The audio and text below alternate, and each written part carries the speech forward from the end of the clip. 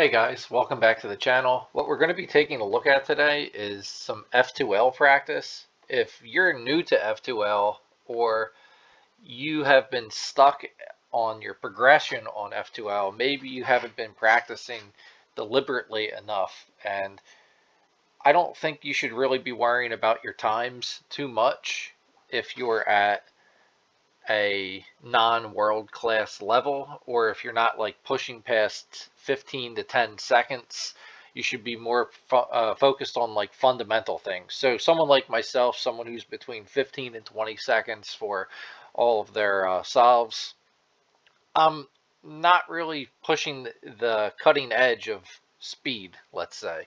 But if you're a little bit better, a little bit worse, maybe this tip will help. I do a lot of untimed solves where I just plan things out and find new ways to do things. So what I have found that really helps is this. Hopefully this is good. That wasn't too long of an introduction for you. Hopefully I didn't lose your attention and you just left. If you did, I guess you're going to miss out. So what I do here is I pick two colors. Let's say we take this red-green over here and this red-green edge back here. I know where they need to go. I know they need to go right here. So I would ask myself, okay, how could I pair them up in this case?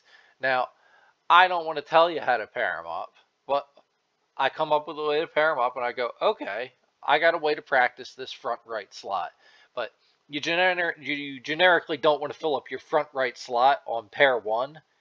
And if you were going to fill up your front right slot on pair one, it might be a good idea to rotate and take a look at that back left-hand corner. So what I'm going to do here is I've practiced one thing. I've practiced how to insert that red-green pair in the front left slot. I'm not going to do it. I already know how to do it. So if you already know how to do it and you can already do it quickly, why do that if you're practicing? I'm going to take the cube and rotate clockwise. And I'm going to ask myself the same question. I'm going to say, how would I pair up that red-green with that red-green and get it into that slot? Now, by doing this, it's making myself practice F2L twice as much for one solve. And that might say like, well, that doesn't really help you too much, but it does, because it helps you say, okay, should I rotate even though I don't have to rotate? Because it'll give me more information to get my look ahead to be a little bit better. And it makes me more versatile to say, if I were to get this case in the future, I'm getting twice the amount of practice. And obviously, I think you already know what I'm going to do next. I still wouldn't do this. I would rotate it again. And I would say, well, now where is my red-green? My red-green is over here and here. Now this is a really, really good one to practice, and it's one that a lot of people don't like to practice. It's inserting into the back left.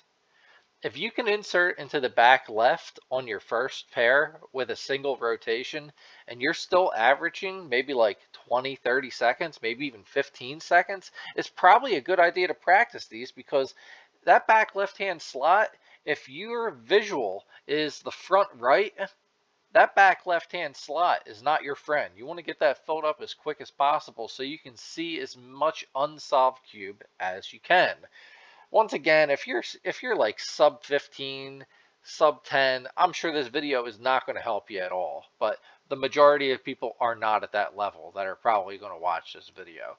So my point here is, I understand we all like to do the front right slot, but if you're not timing your solve, or even if you're just timing it for fun, why not take a moment to say, well, wait a minute, what if the cube looked like this? How would we go about inserting this?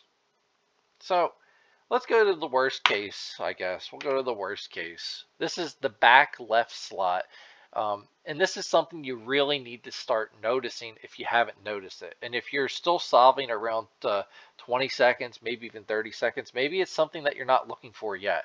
Notice I have an orange front, and that red-green piece is a red front.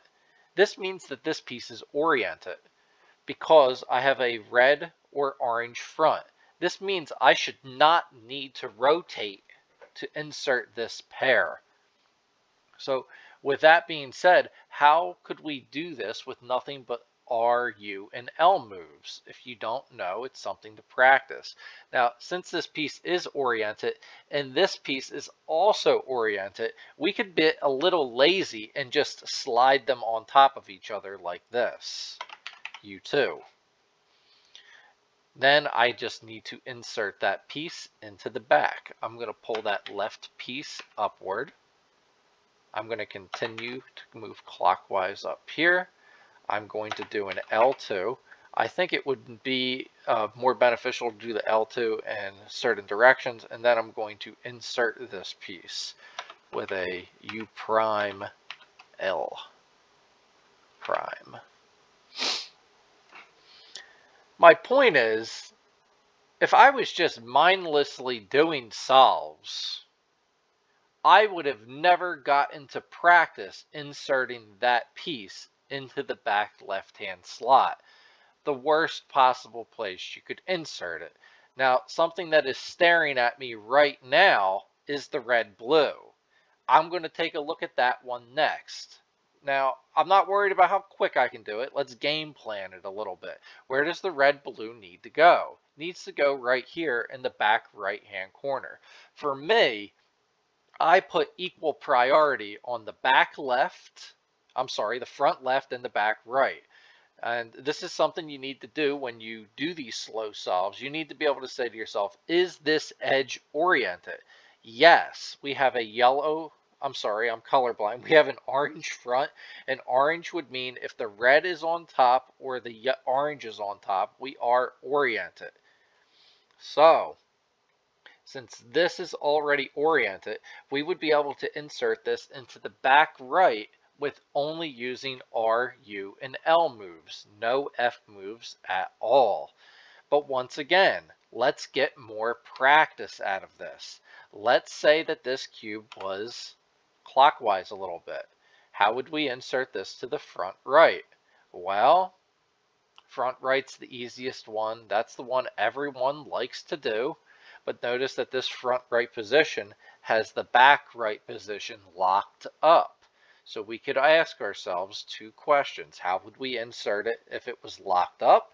How would we insert it if this wasn't even here? The answers would be different. Why two? What if it looked like this? What if you had the blue, white? Where is the blue, white now? It is right here. Red, blue, white. What if it is like this in the front left position? Once again, it is oriented. Red front, red or orange on top. We don't need to rotate here.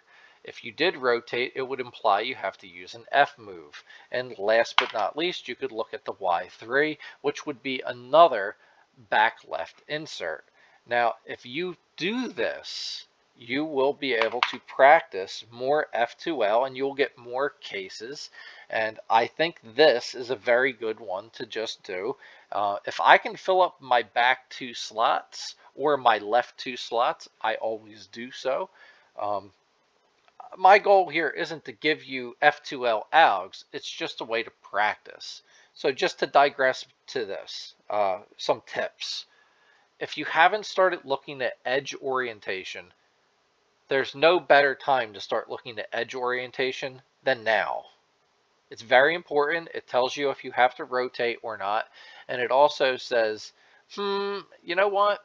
Even though I don't have to rotate, would rotating this to a slot such as the back left, the front left, or the back right, whichever one you hate the most, back left, front left, or back right, how could I not insert this into the front right? If you take a look at these things, you're increasing the amount of F2L cases you run into per solve, and it just might get you off the bubble if you're still solving at 30, 25, 20 seconds. I don't think this would help you too much if you're solving at 15 seconds, though. I hope you guys enjoyed the video. I hope this practice tip for slow solves helped you. If it did, let me know. If it didn't, I don't know. You can let me know what you'd like to see from me. Have a great day, guys.